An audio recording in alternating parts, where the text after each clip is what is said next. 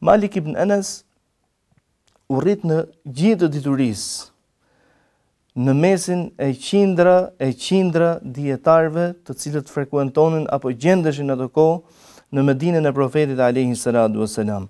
I mjafton Malik Ibn Enes për të treguar edukimin e tij në aspektin e diturisë, ku të gjithë dietarët mbarë kanë thënë se këtë qytetin e Profetit Muhammed alayhi salatu wassalam, pas Malik Ibn Enes nuk e ka frekuentuar njeri më i ditur nga ai. I mjafton kjo si dëshmi Malik Ibn Enes për të shndruar në një simbol të dietarit të Medinës së Profetit Muhammed sallallahu alaihi wasallam. Imam Malik Ibn Enes rahimahullah thot një fjalë: e kam kërkuar diturinë vetëm për veten time.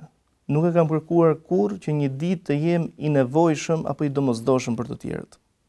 E kam kërkuar vetëm për veten time, dhe ky është parimi bazë tek çdo person i cili dëshiron të mësoj diturinë. Pra niyeti apo vendosja e zemrës duhet të jetë që unë mësoj diturinë për të larguar ignorancën nga vetja ime. Ndaj, nëse do të mësosh diturinë që një ditë ti jesh i nevojshëm për të tjerët, kjo është e pamundur. S'do jesh ndoshta as për veten i nevojshëm. Nuk do të bëhesh i aftë ndoshta as për veten tënde. Ndaj, kushdo i cili e ka një jetë të tillë të gabuar, le t'i bëjë edhe një herë tjetër hesabet llogarit me veten e tij dhe le të kthehet tek kuptimi i të parëve tan të nderuar në lidhje me niyetin, vendosin pra për mësimin e diturisë për largimin e ignorancës. Ndaj nga këtu marrim fillimin e këtij dietari të madh siç ishte Malik Ibn Enes. Malik Ibn Enes, mirësi prej Allahut subhanahu wa taala, që do të jetë një ndër 4 mësuesit e shkollave juridike që i kanë bërë ballë shekujve me radhë. Ne dim në Islam, domethënë, ka shkolla të ndryshme, shkollat e jurisprudencës apo shkollat e fikut islam janë të ndryshme. Dikur kanë ekzistuar 9 apo kanë ekzistuar edhe më shumë se sa ka i shkolla, për të kaluar ndër vite më vonë, ndër shekuj më vonë, dhe për të reduktuar në 4 ose 5, nëse do të bëjmë pjesë, domethënë, nëse do të grumbullojmë edhe mëdhhebin dhahiri, të Daud dhahiriut, i fokusuar më pas apo i mbështetur nga dietari Ibn Hazm al-Dhahiri. Imam Malik është një ndër këto mësuesit e këtyre shkollave, një ndër themeluesit thënë ndryshe të këtyre shkollave, dhe padyshim që vlera e tij në dituri është një vlerë e madhe. Vlera e tij në dituri lind që në kohën kur ai ishte, domethënë, forcoi dhe pozitat e vetes tij me fjalën nuk e di. Pra Imam Maliku është dietari që më shumti ka përdor termin nuk e di, dhe këtë ua ka mësuar njerëzve të tjerë, ua ka mësuar dhe nxënësve të tij. Ai kishte lidhje të mira me bashkohësit e tij. Kishte një respekt për mbar dietarët të kohës së tij.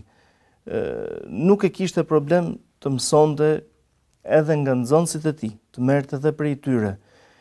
Ishte një person sikurse edhe paraqitja e tij e jashtme. Pra nëse do të lexojmë në fizionominë e Imam Malikut, gjejmë që ishte një bjond me sy bojqelli, një bardhosh pra, me flokë të rëna, një trup i gjatë, një vigan e përshkruanin ndryshe, me mjekër të madhe dhe mjekër të verdh, pra ashtu sikurse ishte ai vetë bjond, ashtu ishte edhe vepra e tij.